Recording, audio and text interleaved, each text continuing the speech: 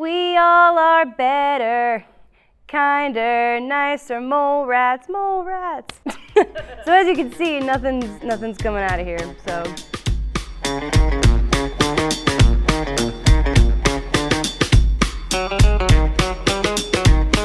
It's based off a children's book, so it takes place in this underground cave with all these naked mole rats.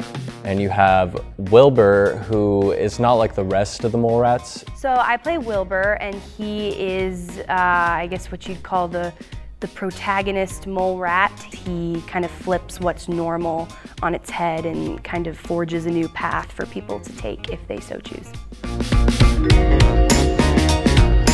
Doing this show during a pandemic has just really changed how theater works in general, the business side and the performing side. We have these masks that we have to wear.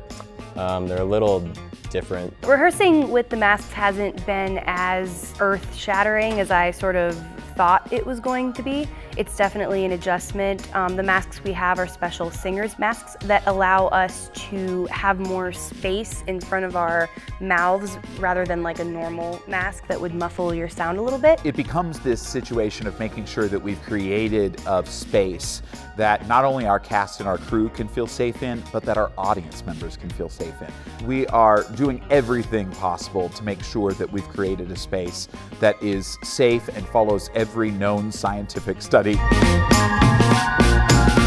Yeah, everyone should come out and see the show. It's a great show for all ages. You're gonna be in for a really bright, colorful, high energy experience. You're gonna get rock music, tap dancing, really fun, amazing costumes. We're also filming the show, and that will actually be streaming for anybody who's not quite ready to leave home or who falls into one of those high-risk categories and needs to stay home.